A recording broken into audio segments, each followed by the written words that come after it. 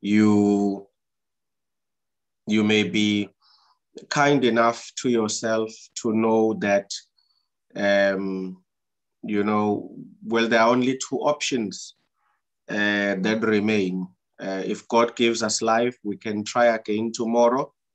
And if he does not, then there is nothing to worry about. It would be the end of the story. So look forward to tomorrow, to trying again, to doing better, to improving whatever you perhaps had set to do but didn't do so well. And if God gives us life, then take it for another day and see how best one can improve in meeting whatever obligations that they have in life, okay? And of course, if we don't wake up tomorrow, as Solomon says it, we no longer have any cares for the world of the living. And so what we didn't do well today, as Paul would say, whether we live or die, it is to the glory of God. So that would be just the end of it. But otherwise, if we are showing up tomorrow again and the day after and the day after that, then all we can do is wake up every day with the intention to do the best that we can and to actually fulfill that intention as much as we possibly can. So we are in the second day of our looking into love relationships. And we are really still at the foundational phase of their establishment. Now, one of the things that God does for us in the Bible is he sets out for us a very good foundation to assist us or help us understand perhaps the basis or the motivation for starting relationships. Yes, the motivation for starting relationships. And I want to trace that establishment. And I think it's such an important thing to look at, because often, again, I'll come from the perspective of pastoral counseling. Often you get couples coming saying they either want to get married or they are in a relationship with each other. And sometimes it's not really in a counseling session, it's just in a social discussion, with people in church or wherever. And you sometimes get a sense as you are listening to couples talking that what is putting them together is not what is recommended by the Bible. And that may sort of make one worry, because you start to think of the challenges that may come in the lifespan of the relationship, which will cause you to question, why are you together? And if the answer is not very clear, then that is where many relationships will then not survive a day longer. They are going to come to an end. So all of us must know that whether you are married, and those who are married may share their experiences and understand what we are talking about. So whether you are married or you perhaps have been in a love relationship now for quite some time, we will all agree that there are different types of challenges that a relationship will face. But you get those challenges or problems which seem to be specifically targeting the question, why are you together? And the answer to that question is really what gets you to overcome those problems. You know, some problems challenge your personality. Some problems challenge your future, okay? So the answer needs to come from the future. Some problems in a relationship or a marriage, they ask, what is your future plan? That is what the problem is trying to say.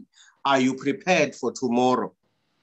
And so you can only answer that problem by bringing your answer from the future and saying, yes, we are prepared for tomorrow. Some problems in a relationship challenge you, your personality, your character. So they are asking you, who are you? And so the answer is to come from within and say, this is who I am. And some challenges in relationships challenge your past. Where are you coming from? Are you aware of where you are coming from and how it has impacted you? Some problems in a relationship are going to ask, why are you together? So in all these problems, we must have appropriate answers. We must find the answers in the right places. So, and today we're going to look at that foundational one. Because if people don't know why they are together, then when life challenges the relationship with such questions, regrettably, the inability to then answer why you are together automatically means you shouldn't be together. And then what either happens is that people accept they don't know why they are together, but because they are bored and they don't want to be alone, they'll just continue anyway.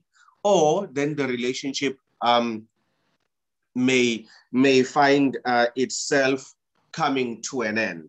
All right. So in Genesis chapter 2, God lays out a number of scenarios that give us an understanding that what is the foundation and the basis of relationships where God is concerned. And I'm going to start with looking at verses that start with what it should not be, and then move into what they establish relationships to be. Okay.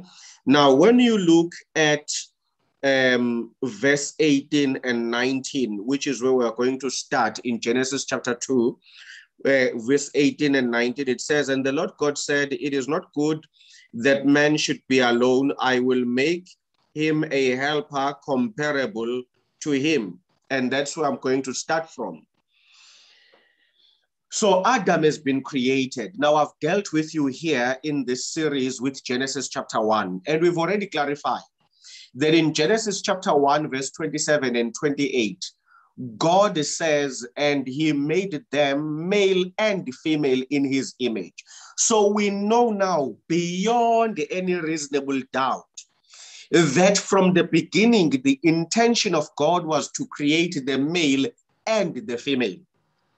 So in chapter 2, when he creates the male first and the female after, it's not because the male is superior, the female is inferior, or because the female is an afterthought, or because the male is the image of God and the female is not. No. By creating them at separate times, he is now exactly teaching us this message he wants us to know about what is the foundation and the establishment of relationships. By creating them at separate times, he is teaching them and all their descendants what is the divine purpose of a relationship and the pattern that it must follow. So the first we see there in verse 18, and the Bible says, then and the Lord God said, it is not good that man should be alone.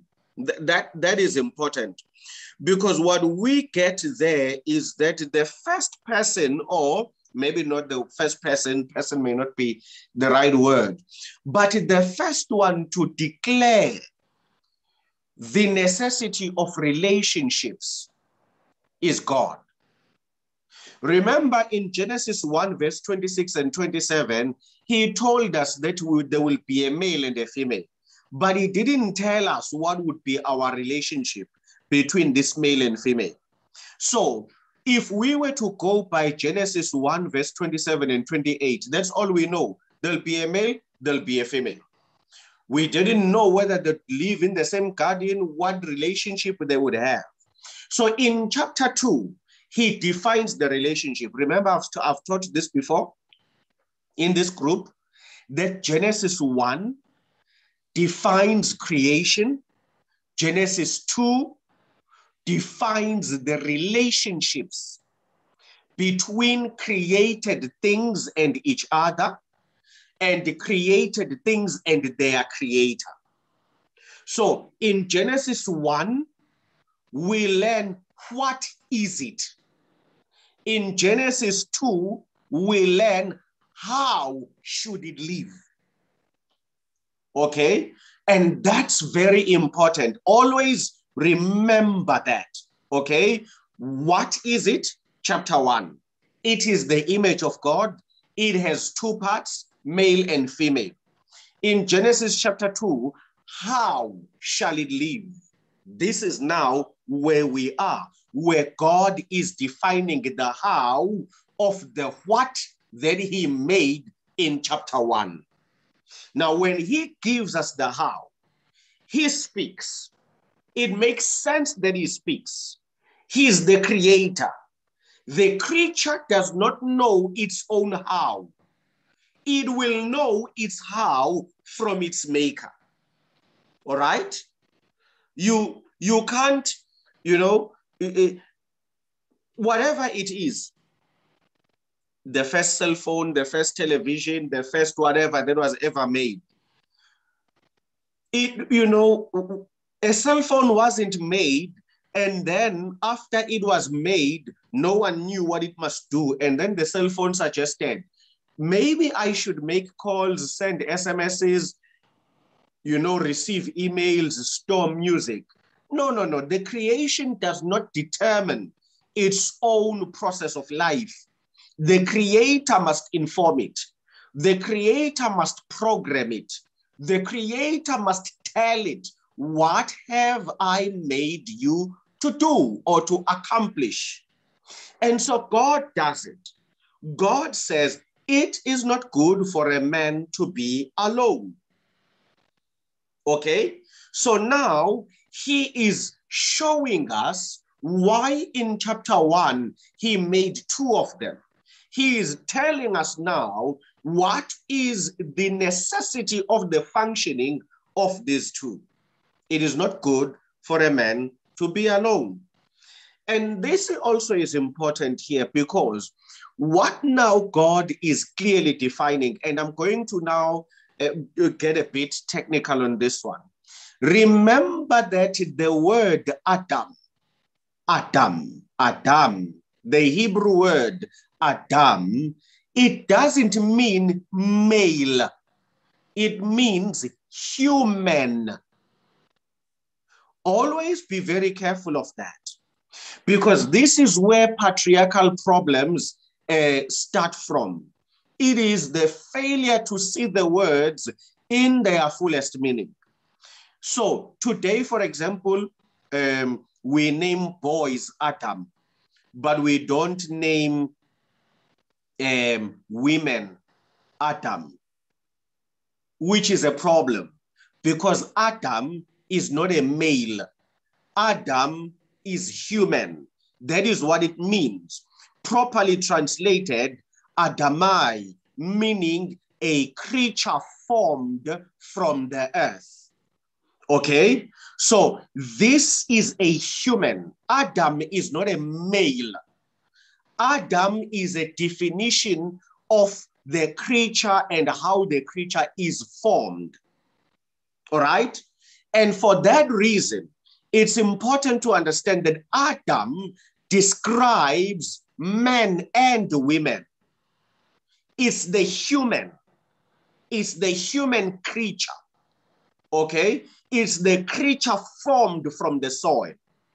Remember, the fact that Eve is formed from the rib does not divorce her from the soil. The rib is from the soil.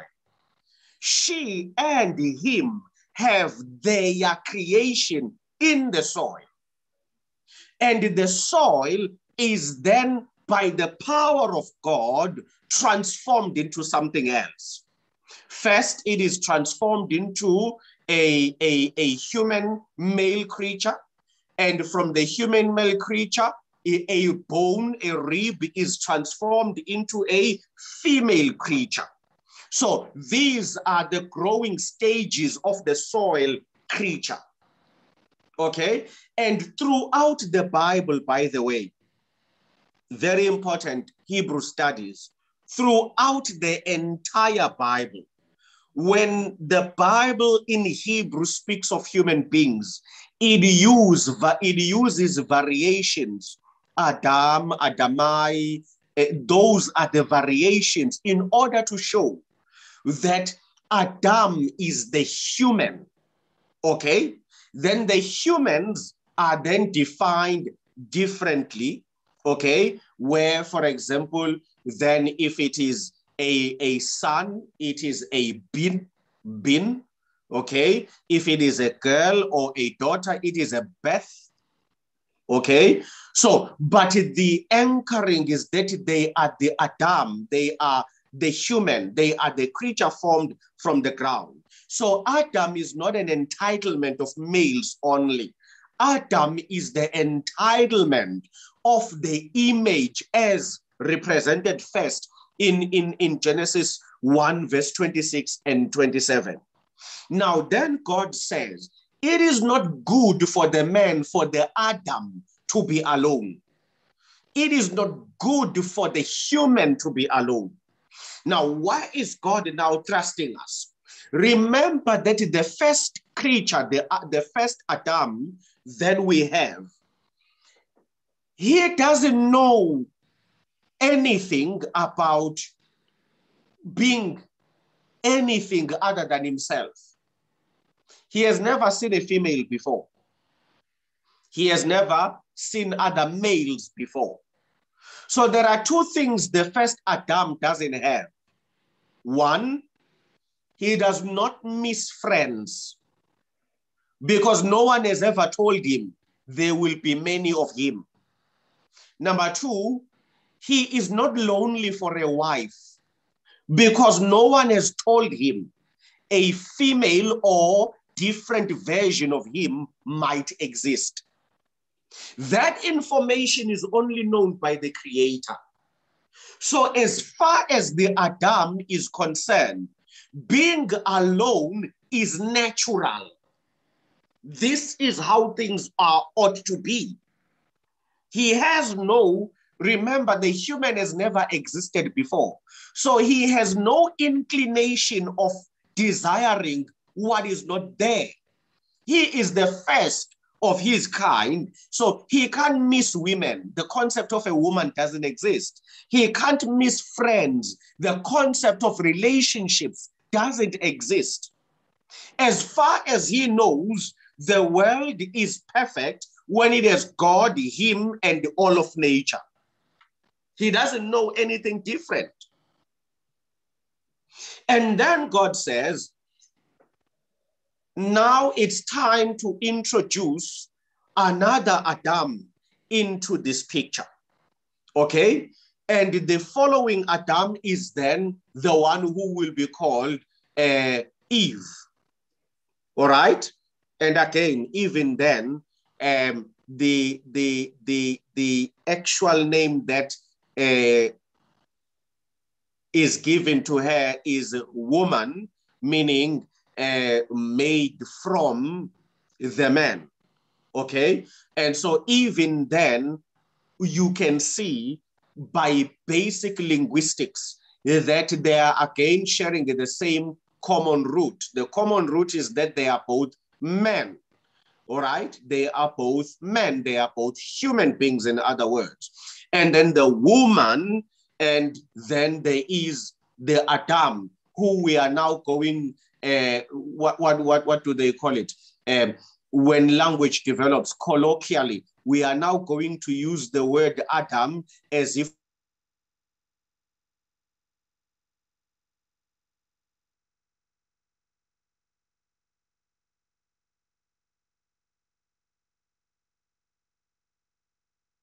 one person who captures that very well in the Bible is Luke. When Luke tells us the genealogy of Jesus, he gets to the top and he says, who was the son of Adam, who was the son of God. And the reason why Luke says son of Adam is because he wants to make sure that it is understood that Christ is for all humanity, because Adam is all humanity. Adam is the ancestor of all humanity, males and females.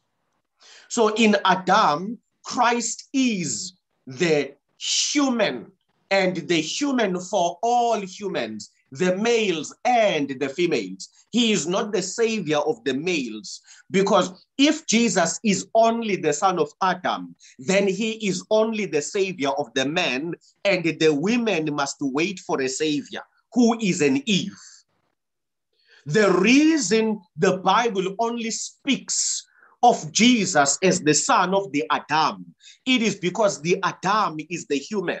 So all humans, males and females, are represented in him in finding a savior. All right, it's a very important and very broad concept. What the Greeks would later call the anthropos, the Adam, the human species. And when we miss its humanity and jump into its gender without understanding its humanity, that is where abuse begins. Many people understand gender, but have no clue what is humanity.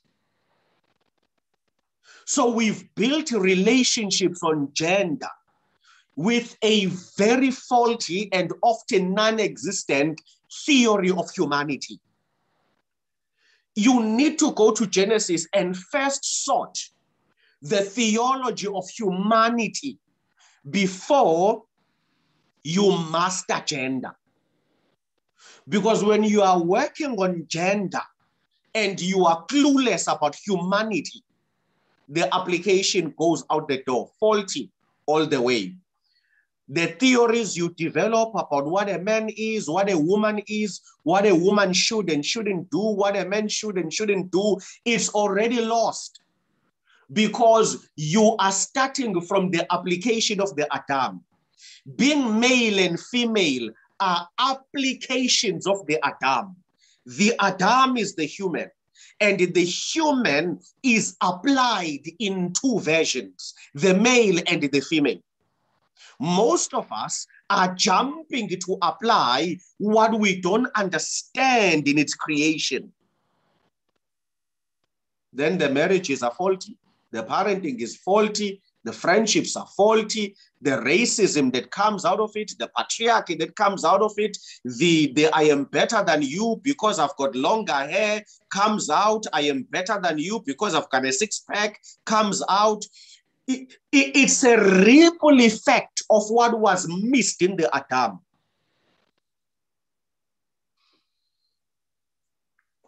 When God sets the relationship, he speaks. He says, it's not good for humanity, for human beings to be alone. In their male and in their female form, they shouldn't be alone. They shouldn't be alone. So he says, I will create a helper suitable for him. So now he thrusts them into the relationship.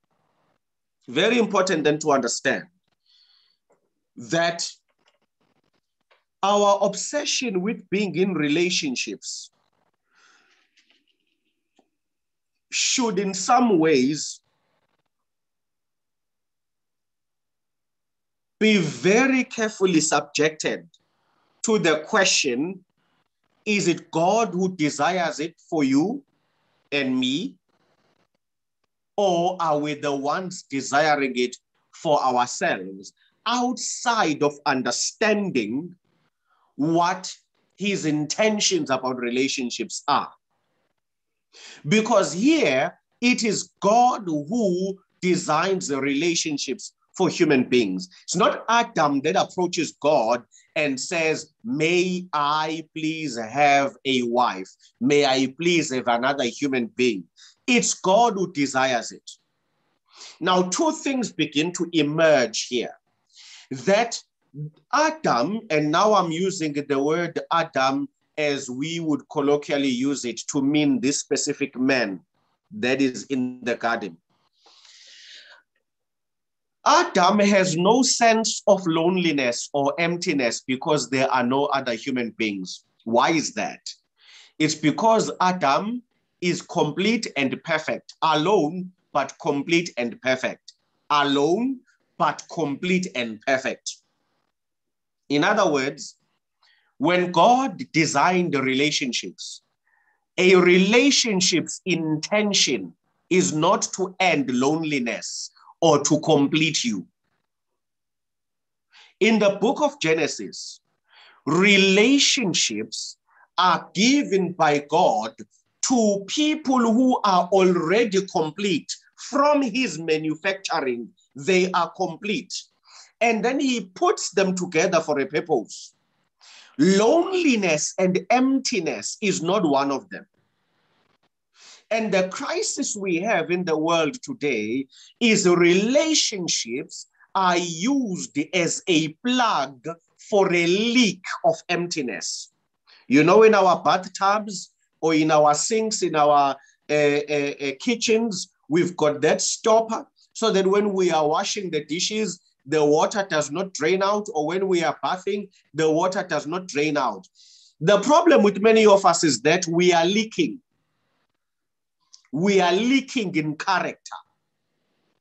And we think by getting married, we will put a stopper. In other words, we will save a faulty character. Many of us want to heal our character faults by bringing someone in our lives as a stopper. I am lonely. I am empty.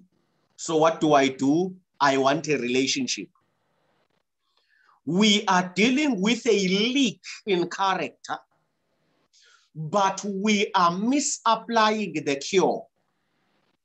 We are bringing a relationship as a solution to a character fault.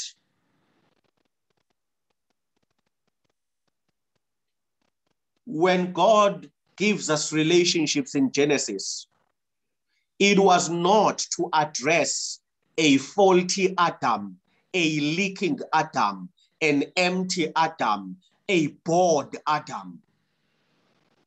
In fact, when you look at verse 19, out of the ground the Lord formed every beast of the field and every bird of the air and brought them to Adam to see what he would call them.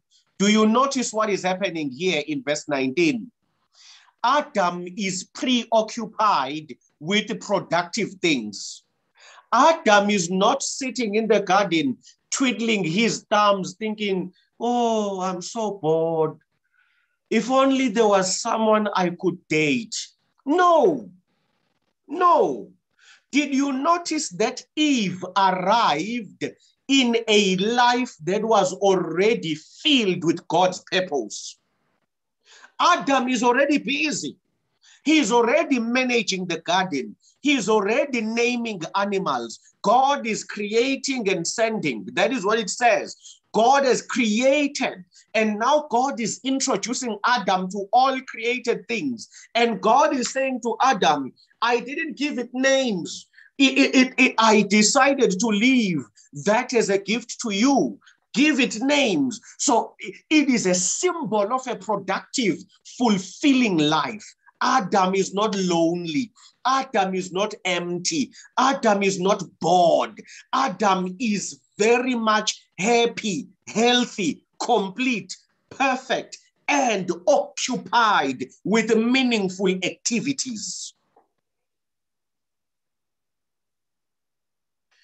Marriage has a bad reputation today because we got married to fix a character fault, not to follow God's plan. Now everyone out there has a very negative view of marriage because God has been ignored by those who get married. Instead of solving our character leaks, we have thought bringing someone in as some kind of a pacifier or a Panado or a paracetamol. Instead of addressing your issues, you think getting married is a way out. And we'll look into those issues that people use as a basis for getting into relationships.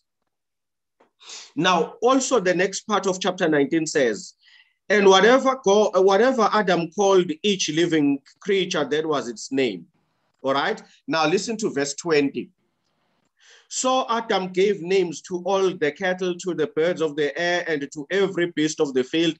But for Adam, there was not found a helper comparable to him. Please pay attention to that. And I'm going to ask that we go through this very carefully. One, notice, this is not Adam's speech. This is a record. In other words, the recorder is acknowledging Adam was alone, not that Adam complained. As far as Adam was concerned, nothing was lacking in his world. Nothing. Everything was perfect. So the fact that the recorder says Adam was alone does not mean Adam was distressed by being alone. He was alone. He was not lonely. He was alone. He was not lonely. He was alone, busy, productive, healthy, happy, well-created, alone.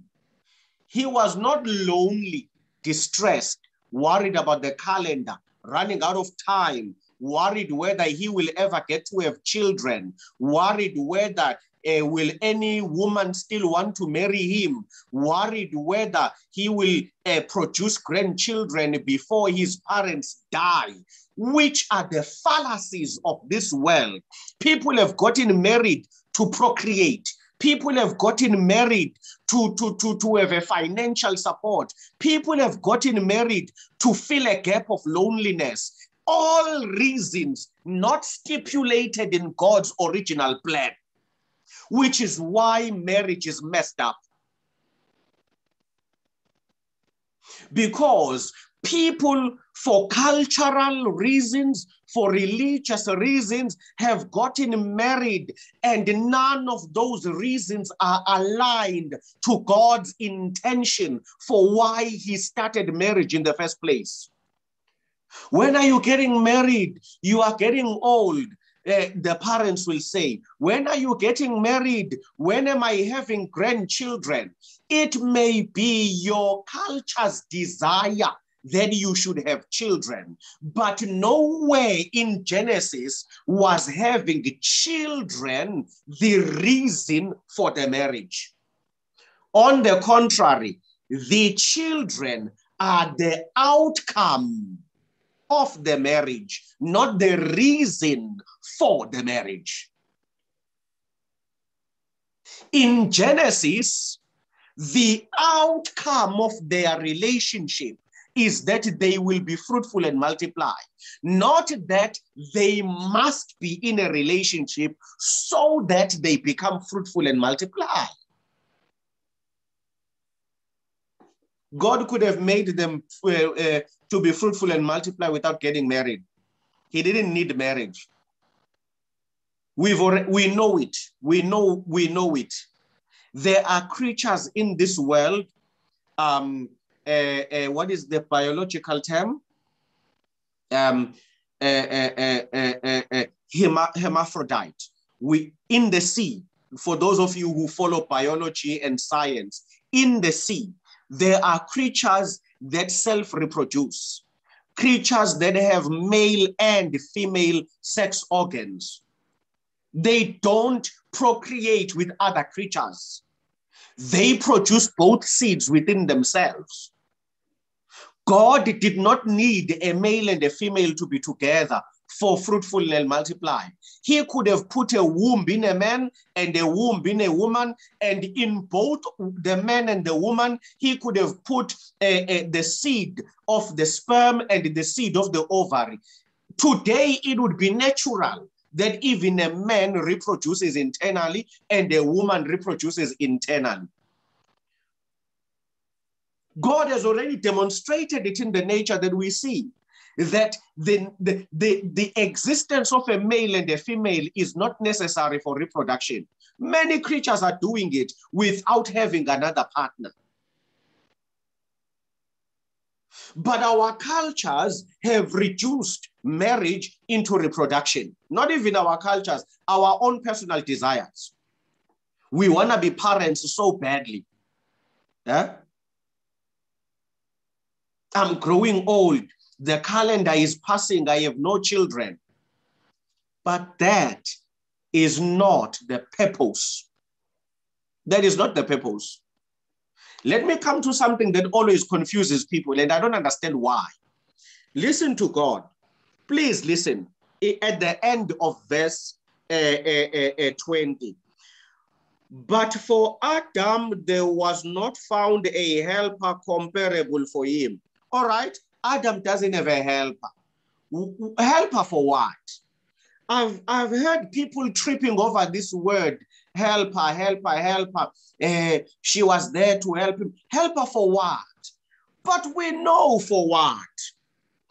Because in verse 19, he has been given a duty to take care of the garden.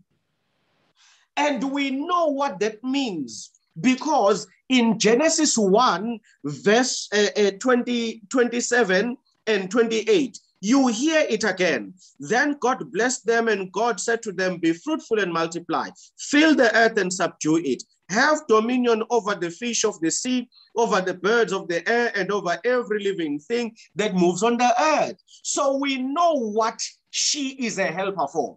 She is a helper for dominion. She is a helper to be fruitful. She is a helper for multiplication. She is a helper for taking care of the birds of the sea and the creeping things and the the animals in the sea and the birds in the air. We know the mandate why she is a helper. We know that mandate. It's not new. The mandate is written in black and white. Then suddenly people act like they don't know what is Eve's duty. Eve's duty is not to wash dishes. That is your culture's view. Eve's duty, we know it. It's not something that requires rocket science. It's written in black and white. She is his helper for dominion. In other words, she dominates with him. She stewards with him. She runs the garden with him. That's the mandate here. The mandate is written in black and white. And all of a sudden, everyone is confused about what are the duties of a woman. Cultures are confused, not God.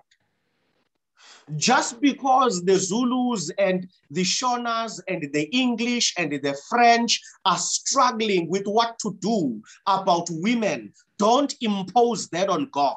God from the beginning knew very well what he wants the male and the female to do. He explained their mandate. He explained their mandate. So if in your culture, women must only wash dishes and must never lead, that's your culture's position. The biblical position is she's here to have dominion with him. Now, that means biblically, I'm not talking culturally, biblically, we discuss how we will exercise dominion. And we distribute duties based on the mandate of dominion, not based on the mandate of what it means to be a woman in the Shona culture, what it means to be a woman in the Zulu culture. That's not the biblical mandate. The biblical mandate doesn't say women must stay at home and raise children. That's not here. Where do we get that? That's not in the Bible. The Bible says she is his helper. We know the duty. The duty has been explained. Have dominion.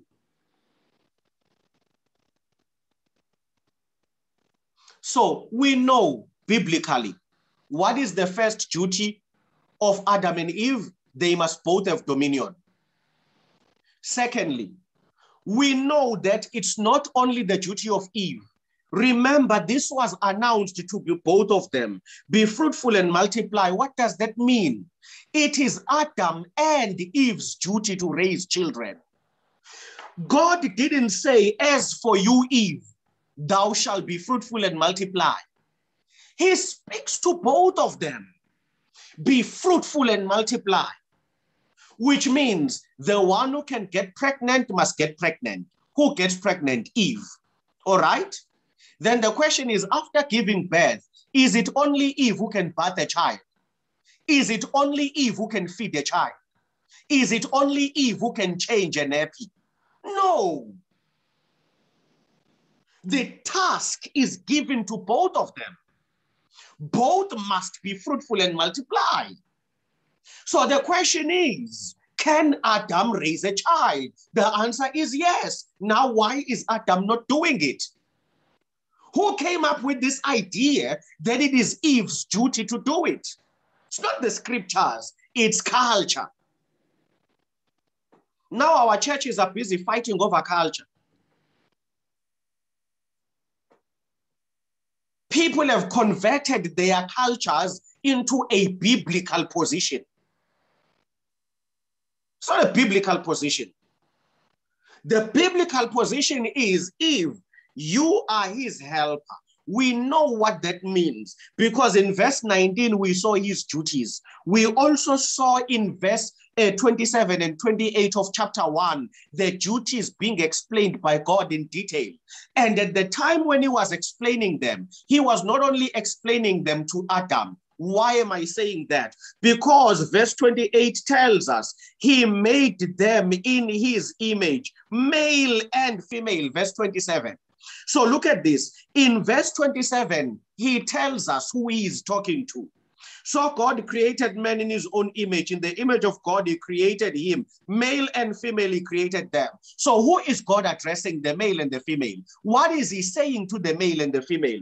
Be fruitful and multiply. Fill the earth and subdue it. Have dominion over fish of the sea, over the birds of the air, over every living thing that moves on the earth. Now, who said Adam must dominate alone? That's not in the mandate of chapter 2 of verse 28.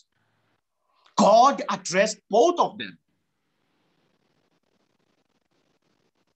Who said Eve must raise children alone? Because when I read, unless my Bible was printed wrongly and you have the original version, but I don't see where God is speaking to Eve alone, saying, as for you, Eve, be fruitful and multiply. As for you, Adam, have dominion. As for you, Eve, stay home and raise children. As for you, Adam, go out there and become a CEO of a company. I don't get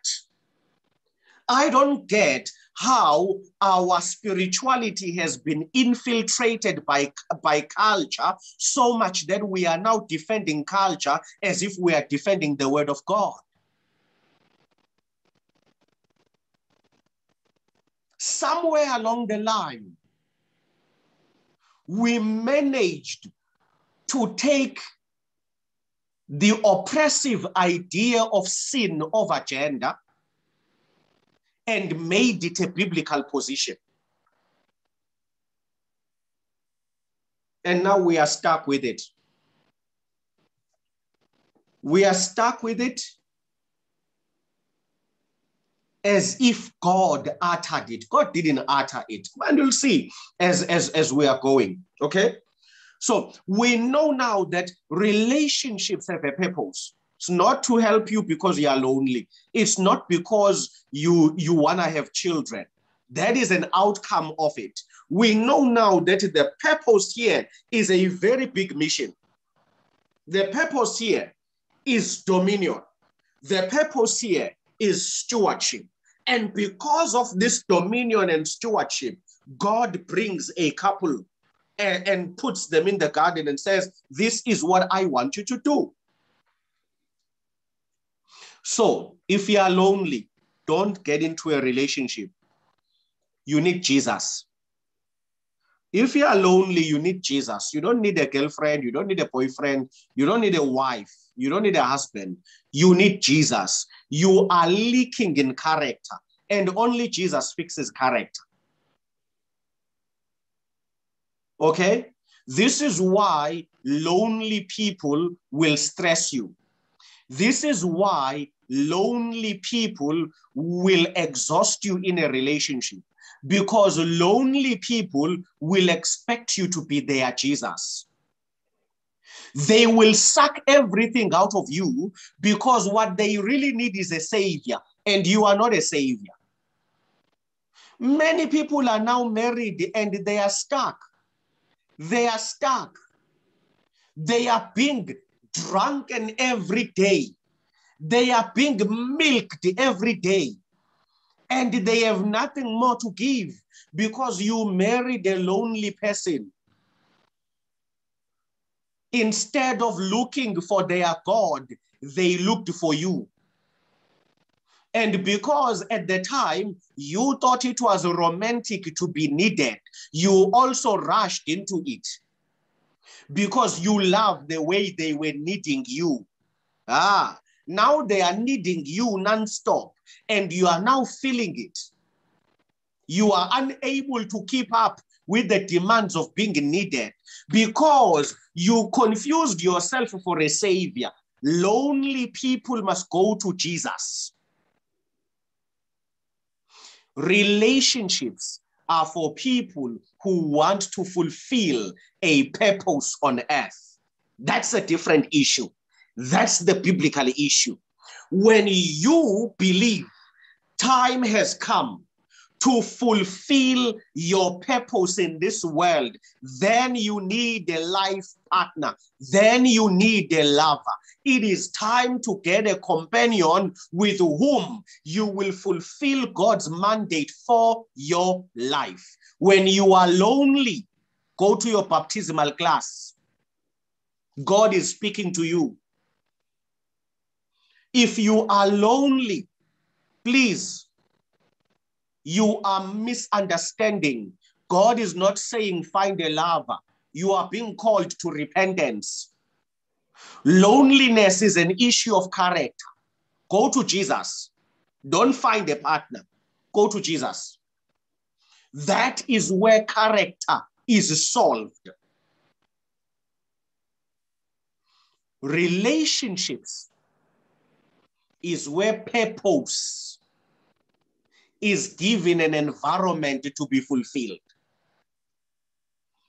And many of us do not understand this.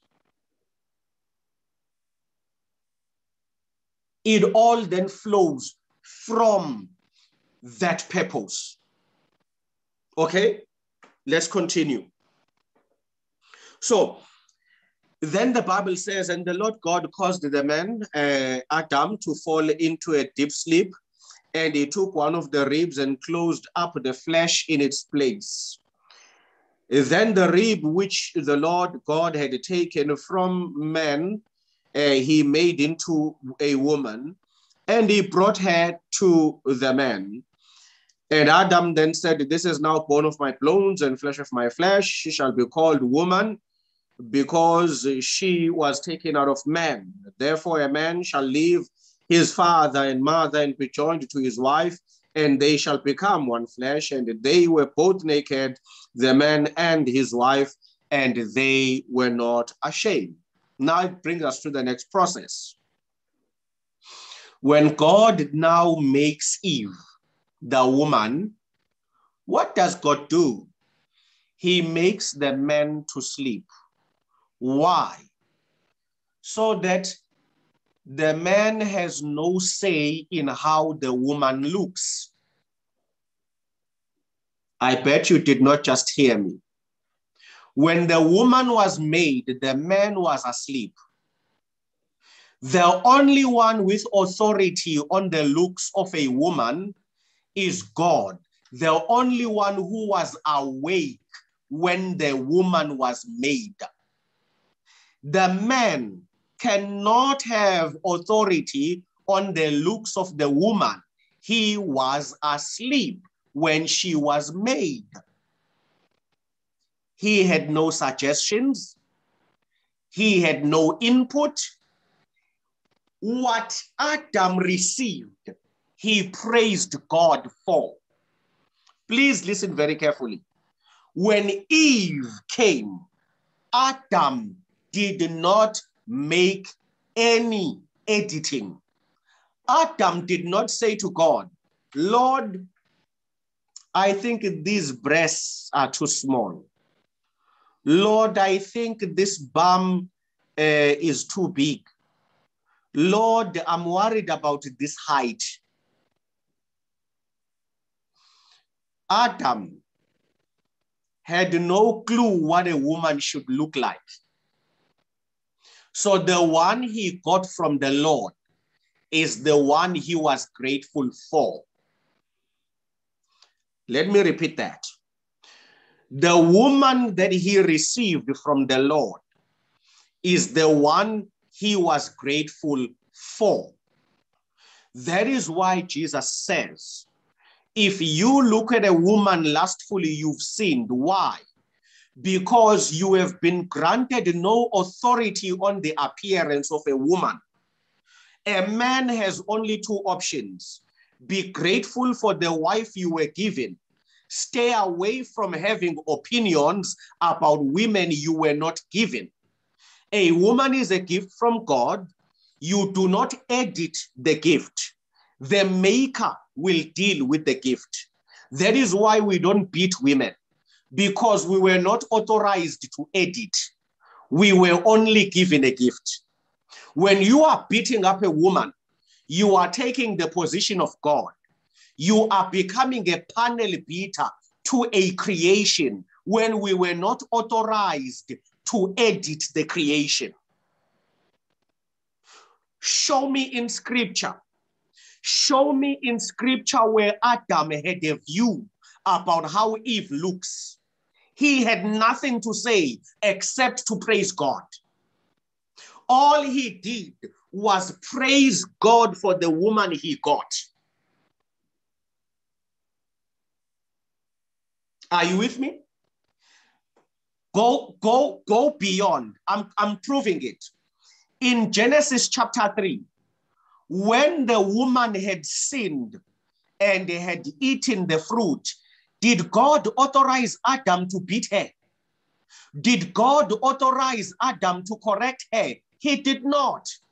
He came, corrected her himself, corrected him himself, corrected the snake himself. Why? Never did God authorize them to correct each other. He corrected them because all are accountable to him. They have not been authorized to correct each other.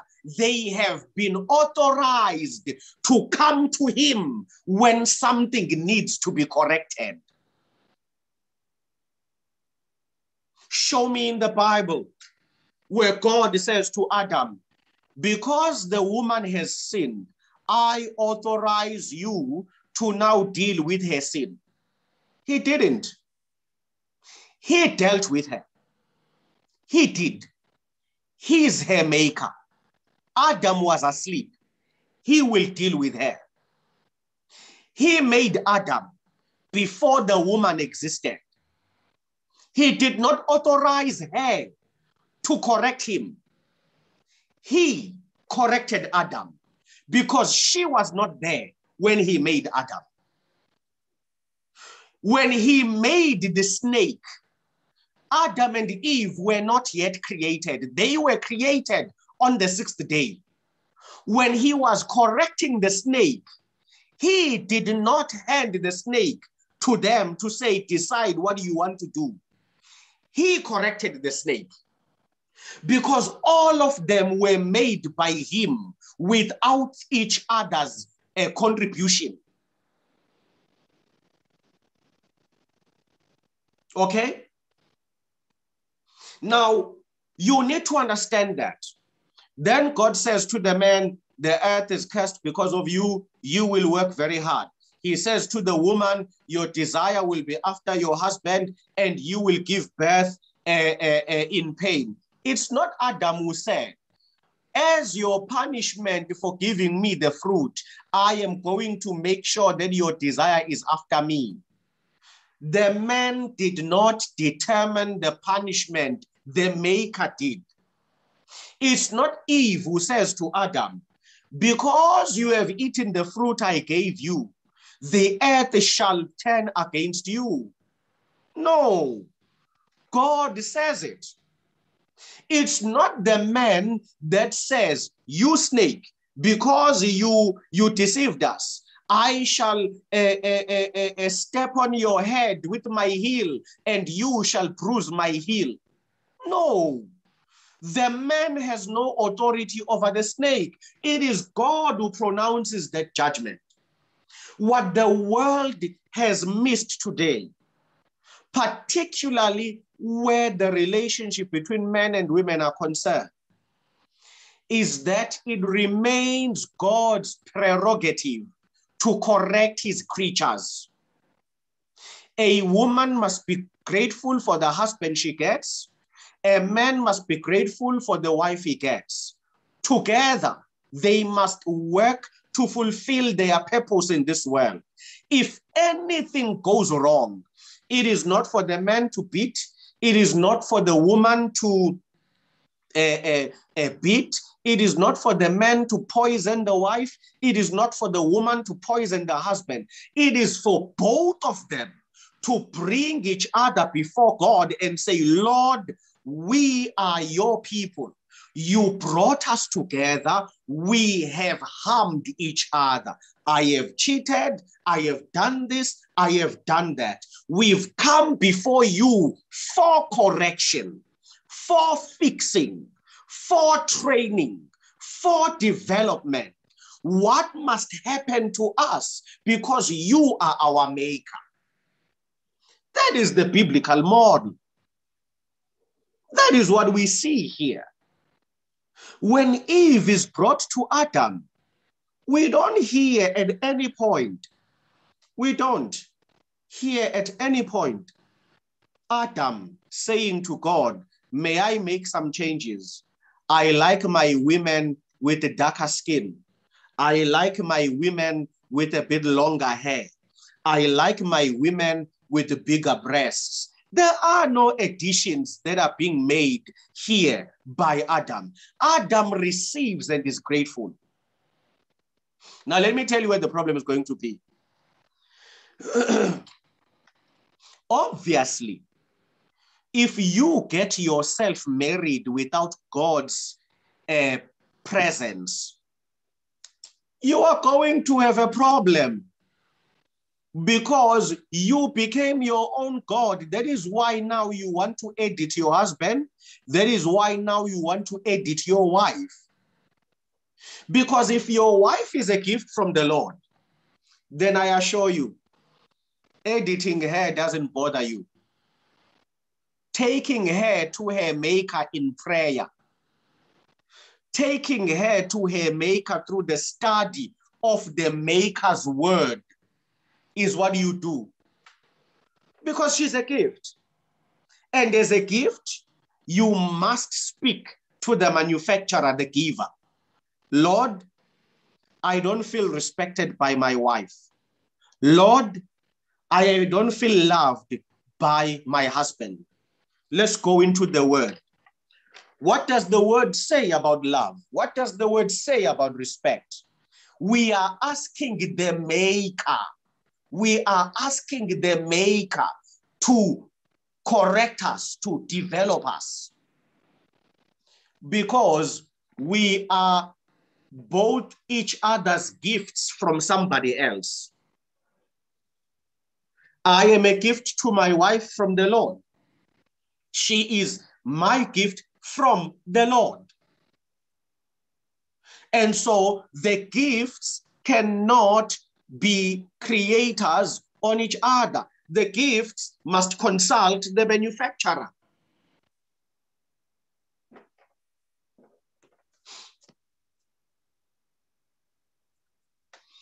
The world is full of marriages that are run by correction, precisely because God was not consulted. See, your wife is a gift. If you treat your wife as a gift, the day you meet her, you are happy. Thank you, Lord. You have given me my helper, my co-dominator. Are we together? Then your wife gets pregnant. Are you with me? Your wife gets pregnant and she gains weight. Follow me very carefully. Your wife gets pregnant and she gains weight. Yeah? She's a bit bigger than what she used to be. Yeah? You don't run and look for a thinner girl. Why? Why do you not run? Do you remember what is your purpose? To be fruitful and multiply? So she gained weight in the process of achieving purpose, isn't it? Isn't that part of the gift? So why now are you dissatisfied? Why now are you looking for a thinner girl? Did she not gain her weight as part of fulfilling the purpose? Is it not what the Bible said, that the two of you must be fruitful and multiply? So now what's the problem? What's the problem? It's the gift. And the gift has performed as expected. The gift gets pregnant. God is good.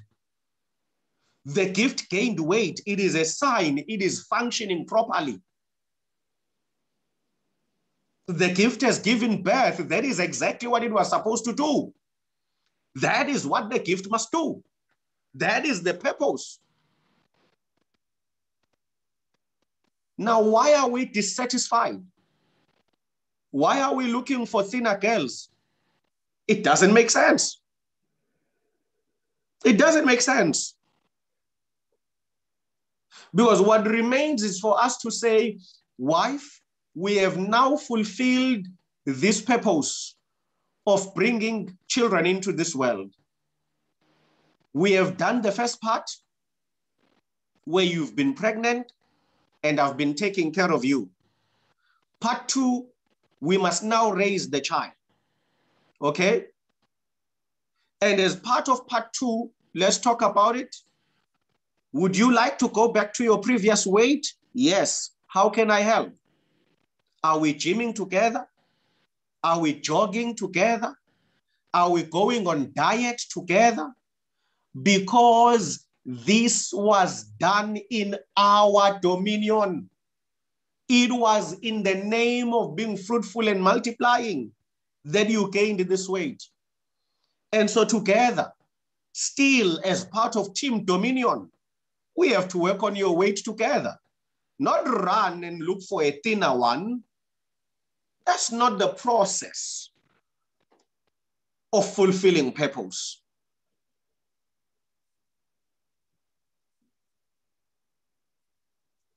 This is something that many people don't get. People get injured going to work, car accidents. Yeah? Now a man is on a wheelchair. There was a car accident in the morning while he was going to work. Now the wife wants another man. He's in a wheelchair. What am I going to do?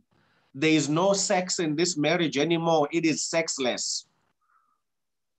What is wrong? What is wrong with that thinking? Is he not injured as part of purpose? Was he not part of the purpose of going in and out for the family to establish dominion?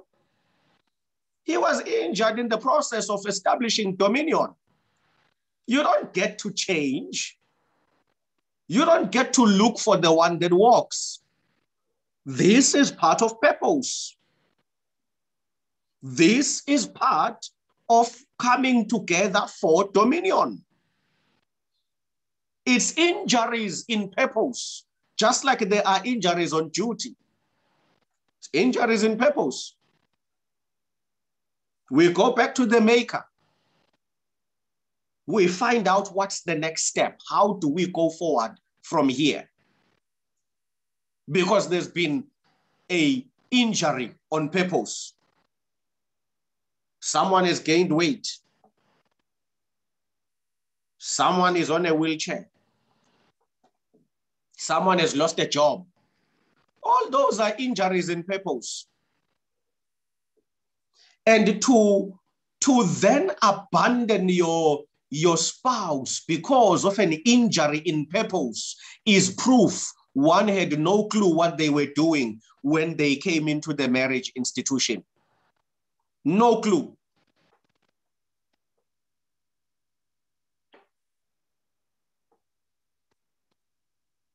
So we need to help people who want to get married to get their story straight and know exactly what they are going into. Know exactly what you are going into. Because this is not the bold and the beautiful. This is divine appointment for achieving a God-set plan. Yes, marriage is extremely fun. There are lots of fun things that happen in marriage. Marriage is not about bills and work. No, there are quite a lot of good things that happen within marriage, and they are also part of the purpose. But we need to sort out our foundational theologies, because if we don't sort them out, we are going to continue to run marriages based on culture, based on earthly philosophies, but not really anchoring them on where God stands. Okay, so we're going to pause there for today, and then tomorrow we are going to continue again as we deal with these foundational issues. And we will still be in chapter 2, and then we'll also get into chapter 3, dealing with the foundational issues of how marriages and relationships should be started, what they stand for, what is God's intention for them, and what the participants need to prepare and gear themselves up for as part of being in a relationship and ultimately later on being in a marriage. May God bless you and may God keep you. And I trust once again that the lesson we've shared for today has helped to enlighten and lighten the load of our marriage and our love lives. And I pray that we then take these discussions and we use them as a basis for further detailed discussions within our relationships and within our marriages. Let's pray. Heavenly Father, we are grateful once again for this day, for what you've allowed us to achieve, for the energy you gave us and the breath that was in our lungs that allowed us to come in and go out in your name. I pray, Heavenly Father, that in all that we did not shame you. But if we did, have mercy on us. Forgive us, O great and awesome God. Show us mercy, we plead, in the name of Jesus, and grant us another opportunity to live and live well. This evening, we pray again for our relationships, our marriages, and our dating relationships. Father, we pray, reveal yourself and your purpose, that our unions may not bring an embarrassment to the love that you have given, but may be a beacon of hope in a world that is full of hate. This we pray through Christ Jesus, our Lord and Savior. Amen. Amen. Praise the Lord. Praise the Lord. Hallelujah. Amen. Amen. Amen. Mm. Amen. Thank you so much, Pastor, for this powerful message. Don't want to mess it up. Let us all go and meditate about these words. May God bless everyone. Have a blessed night. Amen. Amen. Amen. God bless Amen. you. Have a good night all.